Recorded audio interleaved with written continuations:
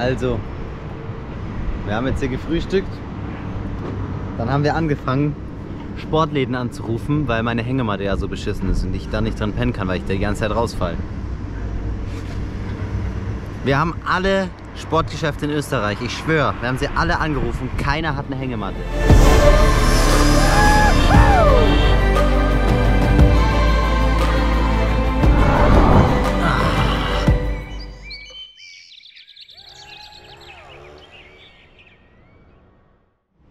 Wir fahren jetzt nach Wörgl, das ist ungefähr, da fahren wir jetzt wahrscheinlich eine Dreiviertelstunde hin. Da ist ein Obi, wo die Tante gemeint hat, ja, sie haben Hängematten, aber sie findet sie gerade nicht. Und wenn die keine Hängematte haben, dann nehme ich mir eine Baumarktplane und dann penne ich halt ab jetzt auf dem Boden. Aber ja, das ist der Plan. 2 Stunden telefoniert, Alter. Ich habe überhaupt keinen Bock mehr. Eigentlich hat es 25 Grad und ich schwitze gerade wie die Sau, aber der Fahrtwind ist trotzdem mies.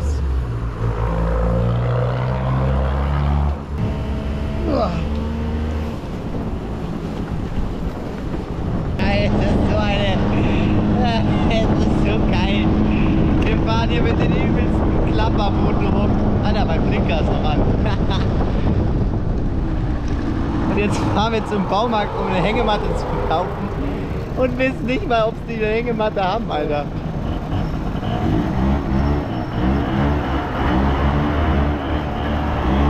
Hey, Hänger!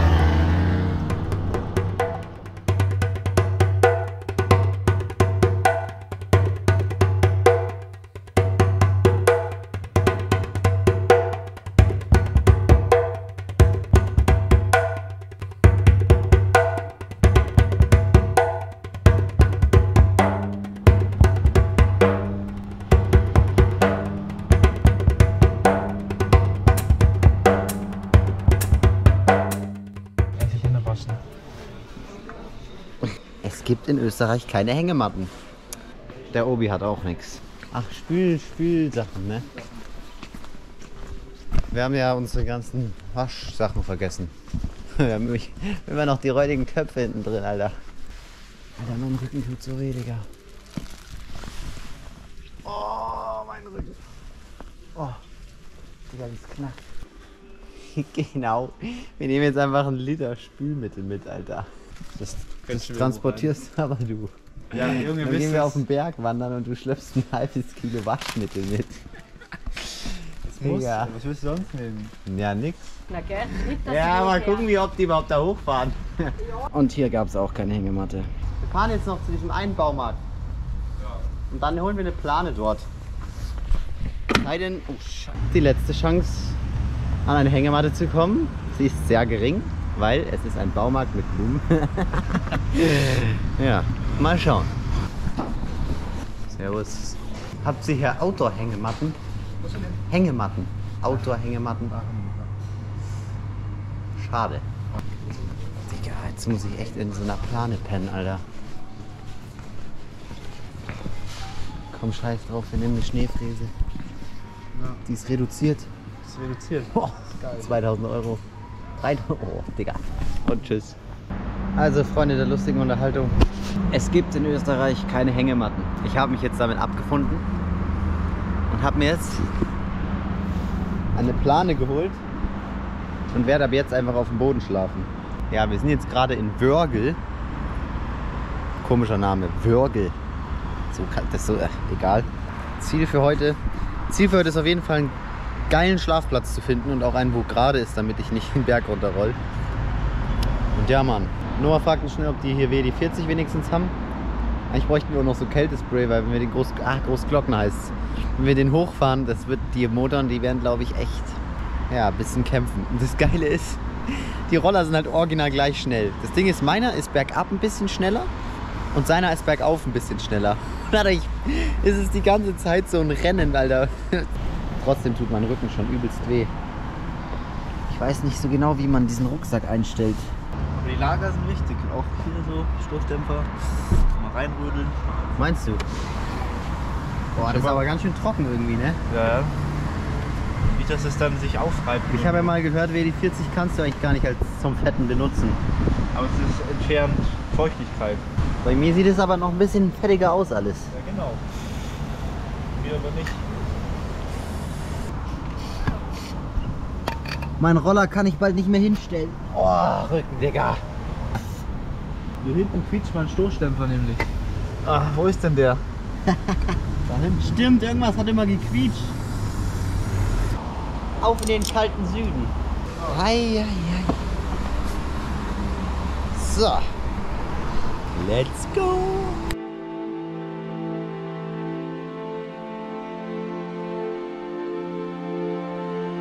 Kitzbühel. Aber es ist kalt in Kitzbühel, Alter.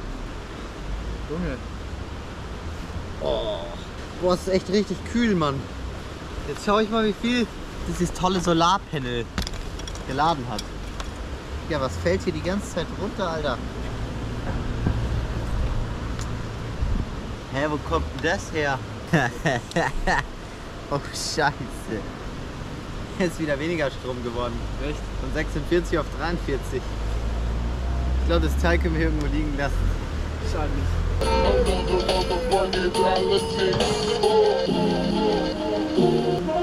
Ich bin da schon Bock zu warten, muss ich sagen.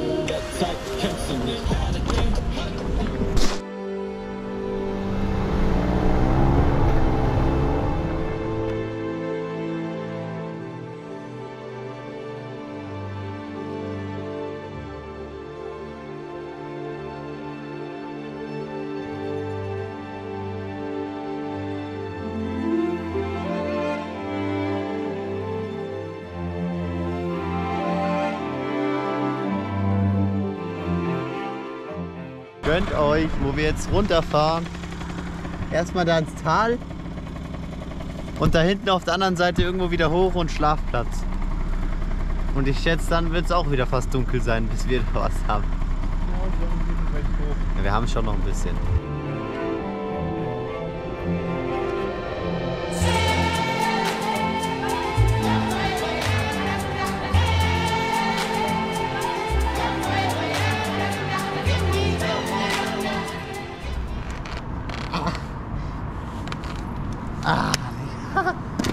Also, bevor wir das Nachtlager suchen, müssen wir erstmal was zum Essen holen. Billa-Plus, Digga, das ist ein gutes Ware. 18:24 halb 7. Schon. Es wird wahrscheinlich wieder eine Nachtschicht. Wir haben nämlich eine Stelle gefunden, wo wir hochfahren wollen. Da geht es geil hoch im Berg. Das Ding ist, es ist noch ein Stück und es wird schon wieder dunkel, Alter. Schnell.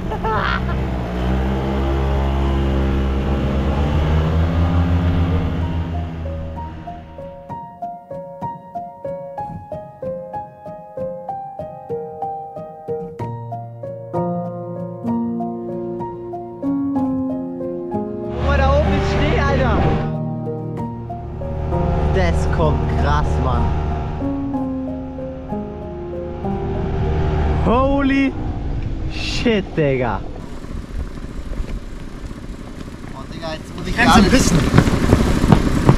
Jetzt ist Schichten angesagt, Alter. Schicht für Schicht. Oh, mir ist so kalt. Dann würde ich sagen, weiter geht's.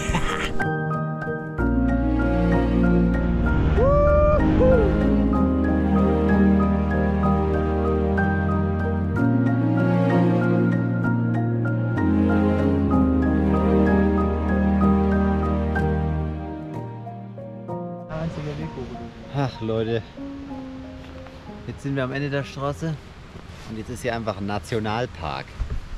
Ich meine, gönnt euch, wie das aussieht da hinten. Wäre echt blöd, wenn es hier kein Nationalpark gewesen wäre. Das ist der krasseste Spot ever. Aber nicht für uns. Fahren wir jetzt den ganzen Weg wieder zurück, Alter. Durch die Kälte. Alter, wir müssen früher anfangen, einen Schlafplatz zu suchen. Das ist so ein Kack. Mann. Jedes Mal das Gleiche. Also fahren wir zurück wieder, oder? Ja, oder wir geben uns ein Ladstück. Aber wandern jetzt, Digga. Wandern halt schon noch mal, oder? Vor allem bergauf, Digga. Boah, ich weiß nicht. Nee. shit. Ach, Mann.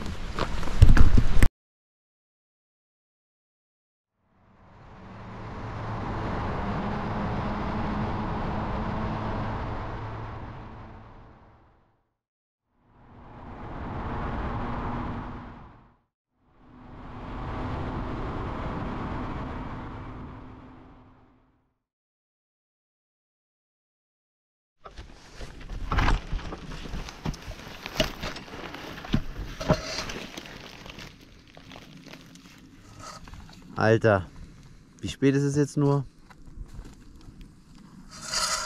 Weiß nicht. Safe 10 oder 11, oder? Wir haben jetzt einen Lagerplatz gefunden. Natürlich nicht wirklich legal, bin ich mir sicher, aber wenn wir jetzt nicht irgendwo anhalten, dann sterben wir.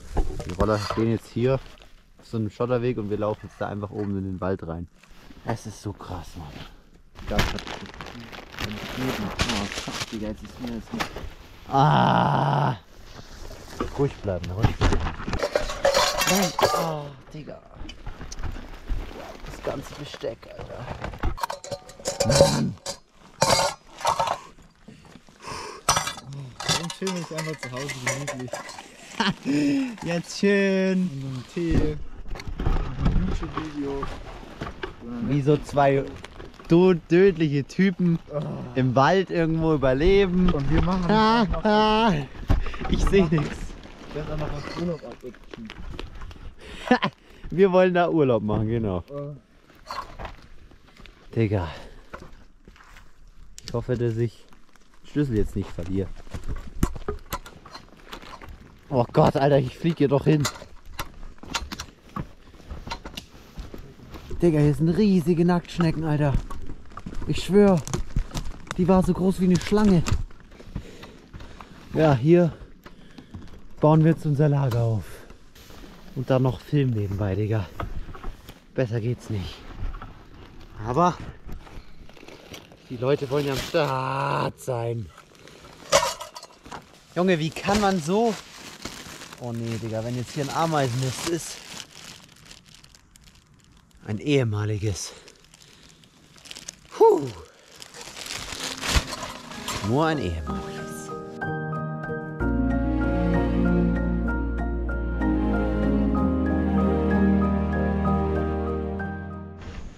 So. Die Lager stehen.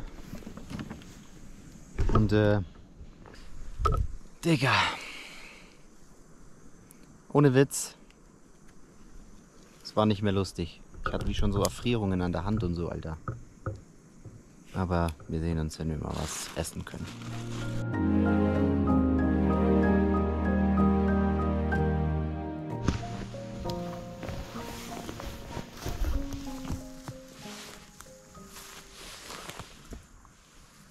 Vielleicht kann ich den Stein ein bisschen bewegen, dass der gerade ist. Oh, Digga, ja, Mann. Oh, Digga, wir haben einen Tisch. Digga. Leben an der Komfortzone. Leben am Limit. Nee, Komfortzone hat es schon lang nichts mehr, Digga. Die haben wir hinterm Tunnel gelassen. Ja, die haben wir wirklich hinterm Tunnel gelassen jetzt. Was? Digga, ich hatte einen Ganger am Auge. Ja, mir krabbeln die alle. Ah. Digga, jetzt habe ich die Zucchini weg. Digga, ich bin so neben der Spur, Alter. Die Zucchini weg. Wo soll ich die jetzt hingetan haben? Das Problem ist, mit diesem Roller ist man so schnell verleitet dazu, auch einfach weiterzufahren. Wie? Dass es körperlich nicht so anstrengend ist. Ja, ne? Wenn du dann laufen musst, bist du am Arsch. Ja. Soll ich die Zwiebel da auch reinmachen? Ja.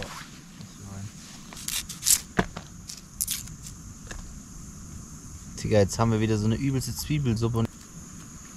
Oh, jetzt heul ich auch noch. Oh, Digga. Och Mann, wieso habe ich da jetzt reingeguckt? Auch in die Zwiebel. Oh, Digga, meine Augen drehen überhart. Echt? Das brennt übel. Oh, Digga, da sind da jetzt nur Tomaten, Zwiebeln und... Nein, Zucchini, die muss irgendwo noch liegen. Ah, da liegt sie. Digga. Das ist echt... ziemlich hohes Forstlevel. Ja, ich beschwöre, ich finde es hier überhaupt nicht schlimmer, wenn sie nicht mehr so penetrant wären. Ins Gesicht fliegen oder im Gesicht rumkrabbeln oder ins Hosenbein rein. Aber eigentlich sind wir ja genauso. Wir sind ja auch penetrant, wir sind ja auch überall. Und fucken die Tiere ab. Das ist ein gegenseitiges Abpacken. Oder halt ein gegenseitiges Kennenlernen. Ja. Der Topf ist viel zu voll, Alter. Naja, lieber voll als leer, ne? Will mal sagen. So ein Ameisennest, wie ich heute früh gesehen habe, ist hinter uns. Ist ja nicht so, dass die mich nicht attackiert haben oder so. Ich muss mal die Nudeln hier irgendwie. Heute ist echt ein harter Tag, ey. Oh fuck, mir krabbelt schon wieder was am Bein. Ich habe ja auch die übelsten Stiche noch am Fuß. Jetzt sind wir langsam in der Lage, euch mal einen Bericht zu erstatten. Das geht hier schon wieder nicht. Oh, ich sitze hier so eklig. Pass auf, ein Topf läuft gleich über. Oh. Die unteren Ende sind dann weich und die oberen sind hart. Alter, es quillt richtig über. Nein. Hochholen. Ach, hier schon wieder. Junge, bleib doch unten. Ich will dich hier nicht. Wir sind sowas von am Tiefpunkt angekommen. Also nochmal, wie hat dieser Tag gestartet? Ich konnte nicht schlafen und habe gefroren, weil die Hängematte völlig für den Arsch ist, die wir mitgenommen haben. Du fällst an der Seite raus. Die Isomatte, die war nicht für so in der Hängematte, sondern für so. Meine Klamotten sind alle rausgefallen. Ja, allein hier sind schon wieder. Dann haben wir uns in den Kopf gesetzt, okay, wir suchen jetzt einen Café und recherchieren da, wo man denn in einem Outdoor-Laden in der Nähe eine Hängematte kriegt. Boah, Digga, guck mal. Fickende Schnaken auf. Boah, Digga. Ja, jedenfalls haben wir dann gefrühstückt und angefangen zu recherchieren. Haben den ersten Outdoor-Laden angerufen und dann den nächsten und den nächsten und den nächsten. Und als wir dann so 10 durch hatten, haben wir langsam gemerkt, es wird schwierig. Es wird ein bisschen schwierig, an so eine Hängematte zu kommen. Als wir dann ungefähr 40 oder 50 angerufen haben, also wir haben wirklich 2 Stunden lang telefoniert. Ja. Wir haben jeden Outdoor-Laden in ganz Österreich abgeklappert und haben keine fucking Hängematte gekriegt. Und dann habe ich einen Obi angerufen gekriegt und da hat eine Frau gemeint, ja, wir haben sowas, aber sie findet es gerade nicht, kommt doch mal vorbei. Das war ein Würgel. 40 Kilometer waren es, oder? Bis dahin. Ja, circa 40 Kilometer. 40 Kilometer von der Bäckerei. Denkt dran, ihr müsst beachten, unsere Roller fahren 45 bergab. Und meiner 10 bergauf. Ja, der eine ging noch nicht mal vor 3 Tagen. Ja, das ist ja das Geilste. Der ging ja gar nicht, der Roller. Jetzt sitzen wir hier mitten in den Alpen. Naja, die Geschichte ist noch nicht auf weit. Jeden Fall. Wir sind dann zu dem Obi gefahren und die hatten gar keine Hängematten. In dem Dorf, im Wörgl, waren noch 5 andere Läden. Die hatten das auch nicht. Nein, wo ist die Gabel hin? Ich habe hier gerade Probleme. Mich juckt's überall auch irgendwie. Mich juckt's übelst an den Füßen. Ja, ich bin übrigens auch übelst zerstochen. Mich hat irgendein Tier gestern Nacht erwischt. Dann habe ich irgendwann aufgegeben mit der Hängematte, weil wir haben einen halben Tag verballert dafür. Habe mir eine Plane geholt und ich werde jetzt die nächsten Tage einfach auf dem Boden pennen, ohne Hängematte. Jedenfalls haben wir dann gedacht, als wir in Wörgl waren, geil, wir schaffen es noch bis zum Großglockner. Dann sind wir eine halbe Stunde bergauf in ein Tal reingefahren. Es war um 7. Ja. Und es hat langsam angefangen zu dämmern, weil die Sonne geht um 8 unter. Und haben da hinten dann gemerkt, Digga. Das ist ein fucking Nationalpark. Nationalpark. Überall Camping verboten, Camping. Dann sind wir wieder zurück, da war es dann schon fast dunkel. Und wir sind diese Hauptstraße weiter in diese Schlucht. Das hat sich dann so aufgeteilt. Wir sind dann die Hauptstraße weiter und haben jeden Weg in den Wald genommen, den es gab. Ja, aber die waren alle abgesperrt. Überall Zäune oder betreten verboten oder Ding. Irgendwann war es dann dunkel und wir haben nichts gefunden und wir sind immer weiter. Es war wirklich schon schwarz. Und dann kam das Geilste, ein Tunnel. Die Schlucht ging so zu, da ging der Berg hoch und da war ein Tunnel. Und da stand aber dieses Straßenschild halt, das man da nur mit... Bundesstraßenschild. Genau, Bundesstraßenschild. Aber davor stand ein Schild, Fahrräder verboten. Und ich dachte mir schon so, geil, Fahrräder dürfen hier nicht rein, aber da stand nichts von Roller. Ja. Dann sind wir... Wie lange sind wir da eigentlich zu diesem Tunnel gefahren insgesamt? 2 Stunden. Ja, 2 Stunden bis zum Tunnel. Ja. Aber wir haben ja dann versucht, vor dem Tunnel einen Schlafplatz zu suchen. Ja. Aber alles Video überwacht. Wir können uns doch nicht mit hier irgendwie Schlafsäcken auf so einen Platz vor einem Tunnel hinlegen. Also haben wir dann überlegt und sind dann einfach durch den Tunnel durchgefahren. Alter, wie lange waren wir in dem Tunnel? Der ging ewig. Safe, Alter. Wir sind bestimmt nochmal 20, 25 Minuten nur durch den Tunnel gefahren. Und als wir da rauskamen, kam dann wie so ein Grenzübergang. So eine Mautstation. So eine Mautstation. Wir so, fuck, wir dürfen eigentlich gar nicht durch den Tunnel. Ja, Ding. Und der völlig war, was macht ihr jetzt da mit den scheiß Rollern? Aber er hat irgendwie sich nicht getraut, irgendwas zu sagen. Haben wir Maut bezahlt für den scheiß Tunnel. Dann haben wir einen 20 abgedrückt. Wir haben eh schon fast keine Kohle mehr. Also ist echt knapp langsam. Wir haben jetzt vielleicht noch, gerade mal einen Huni, vielleicht, wenn es hochkommt. Stimmt, dein GoPro-Kack hat auch so viel gekostet, gell? Ja, dann ist die GoPro-Halterung noch kaputt gegangen. Dann musste ich da noch jetzt vom letzten Geld... Boah, Digga. Was? Alter. Ich hab die richtig attackiert, diese Ameise. Echt? Die hing hier in meiner Haut drin. Boah. Jedenfalls haben wir dann eine weitere halbe Stunde nach dem Tunnel immer noch nach einem Schlafplatz gesucht. Und der Funfact dabei ist eigentlich, dass wir einfach 4 Stunden weiter in die Berge reingefahren sind, ohne dass wir es wollten. Naja. Wir sind jetzt mitten in den Alpen. Kurz mal angemerkt, wir wollten nur kurz diese Straße reinfahren, um dort einen Schlafplatz zu finden. Wir wollten hier gar nicht langfahren. Wir sind jetzt um den Großglockner rumgefahren. Jetzt sind wir auf der anderen Seite vom Großglockner. In dem kompletten Zentrum der Alpen. Ja. Wirklich an den höchsten Bergen gefühlt, die es hier gibt. Ja, der Großglockner ist der höchste Berg Österreichs. Und mein Roller geht langsam auch irgendwie kaputt. Ich will es nicht sagen, aber der spinnt langsam ein bisschen. Junge, wir sind mit den scheiß Rollern Mitten in den Alpen. Mitten in den Alpen, wissen nicht, wo wir morgen hinfahren, haben keine Kohle mehr. Wir wissen noch nicht, ob wir überhaupt die Großglockner hochkommen mit den Kahn. Ja, diese Spinnen, Alter. Weil deiner ist halt extrem langsam. Also meiner ist fast ein Berg auf doppelt so schnell. Ja. Ich habe auch überlegt, ob wir einfach ein Seil nehmen und dich an meinen Roller dran binden. Also wären wir wenigstens ein bisschen schneller. Aber ich weiß ja nicht, ob meine dann die Knie geht. Und dann noch einen Roller ziehen muss. Und wir sind einfach auf einem guten Weg ans Meer runter noch. Ja, Digga, wir wollten mit den Rollern eigentlich in die Berge. Jetzt machen wir gerade eine Alpenüberquerung. Genau. Ungewollt, mehr oder weniger. Und es ist erst die 2. Nacht. Ein Top. Oh, pass auf, Junge. Da ist mein Handy. Oh, ich habe schon wieder ein Tier. Ha, Digga. Tu mal das Handy Alter. weg. Digga, tu das Handy weg. War, Digga. Ficken auf meinem... Könnt ihr, Alter. Ich kann es nicht mehr halten. Mit meiner Hand. Oh, das ist alles so stressig hier. Oh, ich freue mich schon, wenn ich mal an der Matratze liege. In meiner Matratze. Oh, guck mal. Alter, was ist das für ein Riesentier gewesen? So, schütten wir rein. Digga, das war so ein Falter. Ja, das ist gut. Au. Digga. Über die Hand, oder was? So, voll den kleinen Topf. Boah. Ja, mir wieso? Ah. Ich will mal den Käse. Leute, das ist Survival. Das ist Leben am Limit, Alter, hier. Und nicht irgendwie alles geplant und... Digga. Es ist...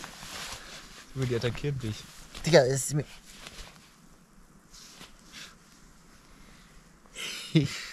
Junge, es ist so geil. Alter. Direkt an die Grenze gekommen hier. Du mal Den Glas Trip. her. Jetzt habe ich die Gabel noch weggehauen, oder? Ja, die liegt am Mod Wo? vor dir. Oh, Digga. Oh nein. Und ich sage noch heute früh, ich schwöre, dass ich heute früh gesagt habe, ey, yo, lass mal um 5 schon einen Schlafplatz suchen. Morgen müssen wir mal schauen, dass wir ein bisschen früher einen Schlafplatz finden. Wir sind einfach flott unterwegs. Wie flott unterwegs? Naja, wir sind jetzt 2 Tage und sind schon auf der anderen Seite der Alpen. Wir müssen überlegen, wir müssen noch alles wieder zurück. Deswegen ist es gut. Das ist eigentlich das Mieseste. Jeden Meter, den wir weiter in den Süden fahren, Müssen wir zurück. müssen wir mehr zurück. Ich habe gefroren jetzt auf dem Roller, das könnt ihr euch nicht vorstellen. Es hatte safe nur 5 Grad oder so. Ich hoffe echt, dass die Roller durchhalten. Also ich meine, lass uns so lange nach Hause brauchen wie möglich, aber bitte nicht, dass sie kaputt gehen. Ja, die Roller müssen unbedingt halten. Weil wir haben überhaupt keinen Plan B. Es gibt keinen Plan B. Das ist das Problem. Es gibt nur Plan A. Na, Plan B wäre halt dann vielleicht Laufen. viel Shit hier lassen. Oder das Essen und so brauchen wir nicht. Oder irgendwie gucken, entweder halt per Trampen, dass er sagt, okay, der eine, der trampt schon mal zur nächsten Stadt. Und wir checken dann mal aus, wie wir mit dem Zug irgendwie weiterkommen. Ey, nein, wir malen uns das jetzt nicht aus, Digga. Ja. Alter, das geht gerade in eine ganz falsche Richtung. Es ist gut, dass wir keinen Plan B haben. Es gibt keinen Plan B. Die Roller halten und wir sind motiviert und ziehen durch. Und ja, ich meine auch immer mehr anfängt zu klappern. Ich bin so fertig, Digga. Ich auch. Wir haben einfach nur schlafen jetzt. Die Tunnel-Action, die hat es uns echt nochmal gegeben. Der Tunnel, Alter. Ich schwöre, das ist wie vor den 5 Jahren und Digga, da sind schon wieder 2 Riesenspinnen. Oh, 3. Junge Attacke. Digga, die kommen vor allem alle immer näher. Und die kommen jetzt von vorne, Digga. Wie viele von hinten noch kommen? Da kommt auch noch eine. Ah! Oh! Ich hab da so Schiss, Digga. Jetzt hätte ich gerne diesen großen Campingstuhl, den ich im Globetrotter angeguckt habe. Ja, Mann. Die nächste Tour ist definitiv nicht mit Rollern. Nein, die ist definitiv mit dem Auto. Da können wir ganz entspannt im Auto pennen. Und kochen und essen. Und wir brauchen da gar nicht aussteigen. Ohne dass wir irgendwie jegliche Natur berühren müssen. Ja, Hauptsache, dass wir dann noch in die Natur fahren. Ne? Wir können auch gleich einfach daheim bleiben. Ja. Wie viele Spinnen sind hier bitte? Da könnt ihr mal... Werden die von dem Licht angezogen oder was? Digga, da schlafe ich, Alter. Ich glaube, ich hänge mir doch noch die Hängematte auf. Lieber in der Hängematte leiden, als von Spinnen attackiert zu werden. Digga, stell dir mal vor, die krabbeln mir alle in mein Gesicht. Oh Gott, Digga. Willst du nicht. Ich mich auch ein bisschen. Was? Ich ekel mich auch gerade ein bisschen. Stell dir mal vor, ich schlafe dann nass. Digga, die kommen immer näher. Aber warum? Was wollen die Mann, denn ich hier? kann hier nicht mal in Ruhe essen. Das Digga, das... Ich werde mich einfach Husten essen. Fühle ich mich sicher was. Ich hoffe, dass hier noch kein Tier reingefallen ist, Digga. Wenn beim Kochen hier schon eine Spinne reingekrabbelt ist. Ja, die packen das. Wenn die das packen, dann sind es richtige Ehrenroller. Jetzt schon Ehrenroller. Wenn die Roller den Trip überleben und immer noch angehen, fahren bei uns zu Hause wieder, dann haben die einen fucking Legendenstatus. Ja. Das hat noch kein 30 Jahre alter Roller geschafft. Ich glaube nicht. Die sind ja schon 35 Jahre alt. Meiner noch älter, meiner hat noch nicht mal eine Hupe. Alter. Leute, gute Nacht.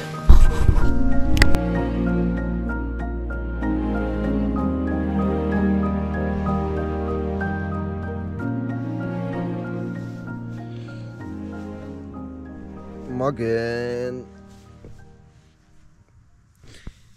Ich habe richtig geil geschlafen. Meine Konstruktion hat funktioniert. Das erste, was ich gesehen habe beim Aufwachen, war zwar wieder so eine Spinne, aber ich habe, glaube ich, keine gegessen in der Nacht. Von dem her passt. Ich glaube, ich habe keine gegessen. Ja, Alter, am Abend sind die mir noch wirklich übers Gesicht gekrabbelt. Aber ja, ich bin nicht krank geworden. Nur auch nicht. Ich komme noch nicht klar.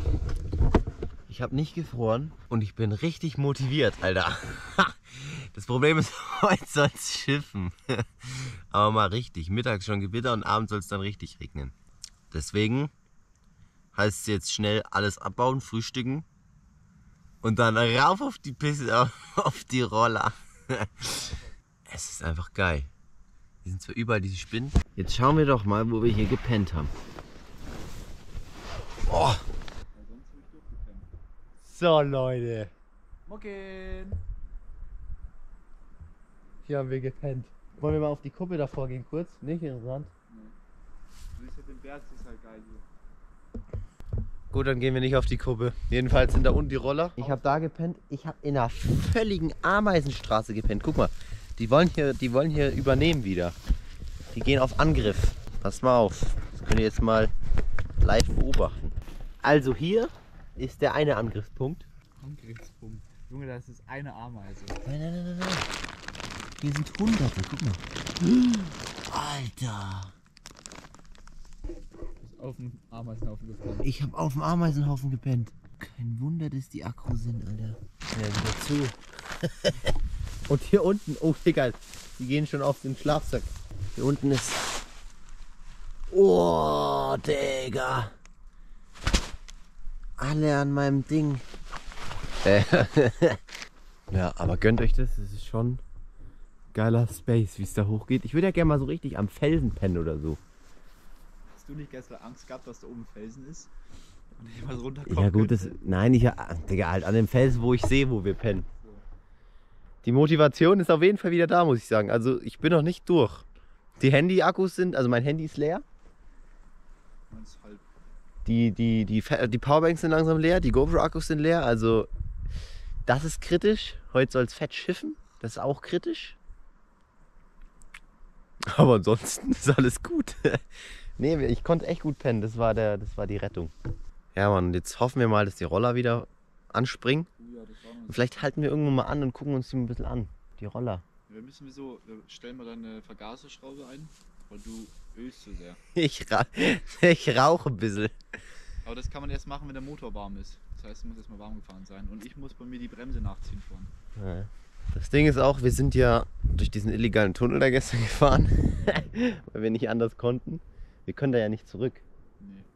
Das heißt, wir müssen jetzt, wie heißt das? Lienz. Nach Lienz. Wir fahren jetzt bis nach Lienz runter,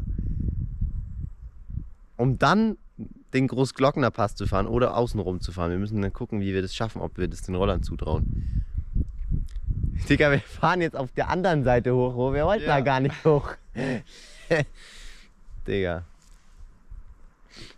Aber es ist geil, Alter. Wir haben überhaupt keinen Plan. Wir sind alle 10 Meter am Gucken nach der Karte, fragen Leute, wo wir lang müssen, verfahren uns die ganze Zeit. Aber das ist real hier, nichts mit Navi oder so. Wir sind in der Natur, Alter. Wir wollten auf den Großglockner fahren. Jetzt sind wir einmal um den Großglockner gefahren. Jetzt haben wir eine Großglockner-Umrundung gemacht. Genau, und fahren jetzt hoch. Aber wir sind gut dabei Richtung Italien. Ich denke mir doch, eigentlich müsste es hier ein bisschen wärmer werden langsam. Also wir sind ja gerade noch nicht, weil wir noch mitten in den Bergen sind, aber... Aber Lienz könnte schon wärmer sein unten vielleicht. Weil es geht ja wieder runter jetzt. Aber wie hoch sind wir eigentlich gerade? Locker auf 1000 Meter, oder? Können wir das auf Karten sehen? Weiß ich nicht. Ja, wir sehen uns. Kann man ja wissen, da ist die Baumgrenze. Die Baumgrenze ist auf 1000, glaube ich. Nein, das ist auch überall unterschiedlich. Oder 800. Nee, 800 die 1000. Doch. Die Baumgrenze. Ich glaube schon. Nein, die ist doch teilweise bei 2000, gibt es auch noch Bäume. Na egal. Wir bauen mal unser Lager ab, frühstücken gemütlich. Und dann sehen wir uns back on the street, Alter. Und gönnt euch mal, wo wir hier gerade gepennt haben.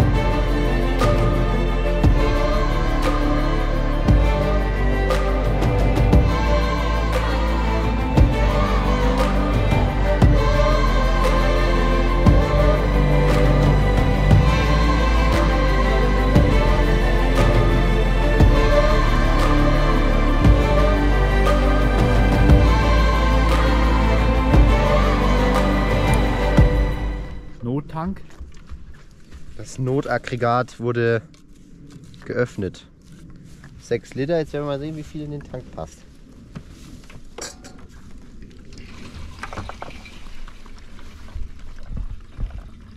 Oh Digga, ich weiß nicht, wie ich es halten soll.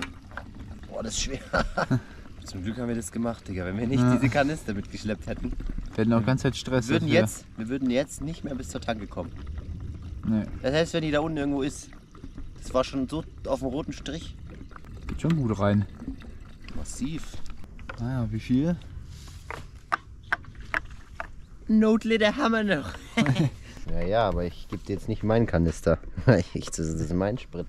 Nee. Den habe schließlich auch ich bezahlt. Egal, mit den Bergen im Hintergrund, Junge. Aber mich würde es schon reizen, nochmal da hoch zu gehen, wo da nur noch so Steppe ist, Alter. Das müssen wir hinkriegen. Kriegen die Ich auch sage, wir hin. fahren auf den Großglockner hoch. Heute? Nein, aber bis dahin und dann pennen wir da und morgen fahren wir da hoch. Ja, genau. Digga. Ich bereue es jetzt schon, dass ich es gesagt habe. So. Tankwechsel. Boah, das war schon voll hier. Zeig mal. Ich glaube, das ist auch gar nicht. Ich glaube, da ist eigentlich so ein Strich, wie voll man das maximal machen kann. Darf. Kannst du? Ja, maximal. 5 Liter. Rein damit.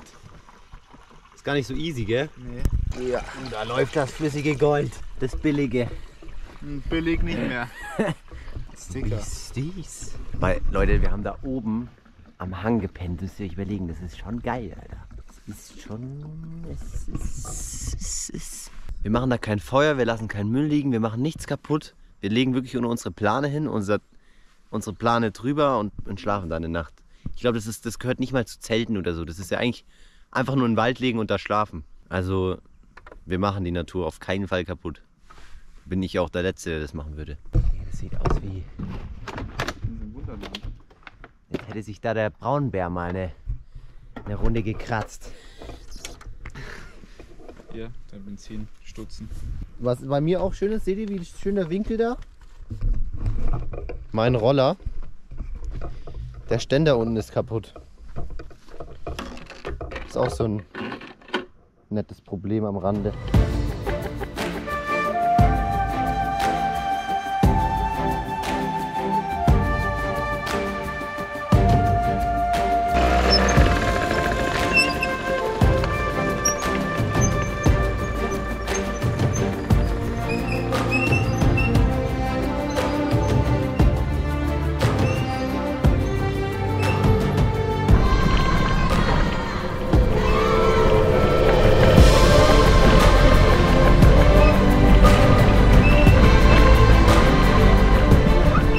Wie geil sieht das bitte aus?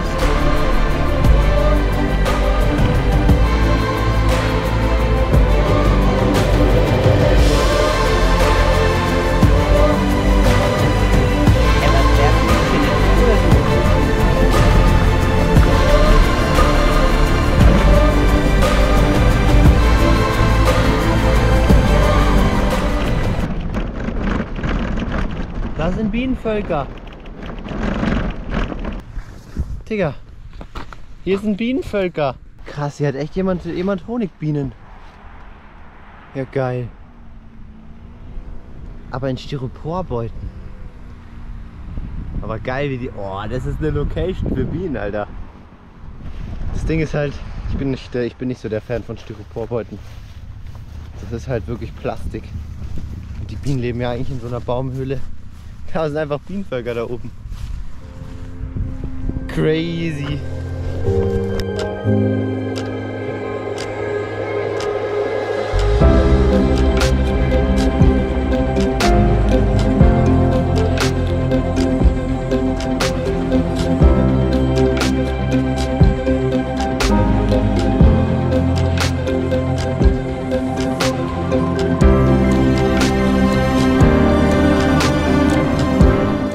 Digga, einfach vom Supermarkt der Lenker abgefallen, Digga. Unsere Karten sind so am Arsch. Warum muss es uns passieren?